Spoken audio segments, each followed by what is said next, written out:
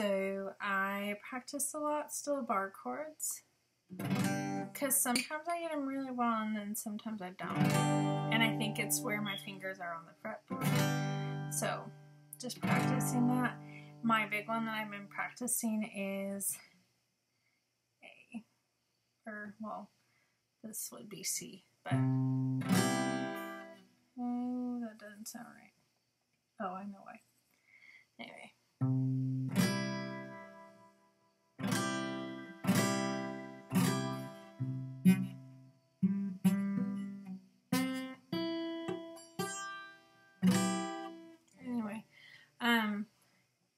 So I did notice that when Caleb plays it, he plays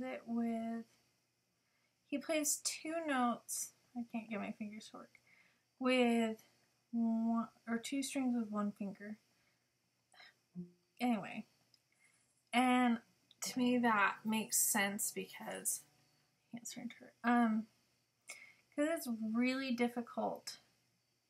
Well, here, let me get this, and then let me get this. That's about all I can do.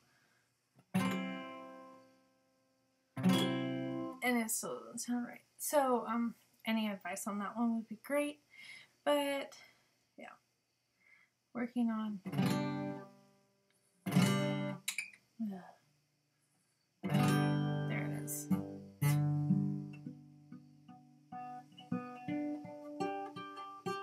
And I did notice a lot of it has to do with where my thumb is at. But then just going from, and because a lot of times that's what it is, and that's why I want to get that bar chord C. 1, 2, 3, 4. 1, 2, 1, 2, 3, 4. 1, 1, 2, 3, 4.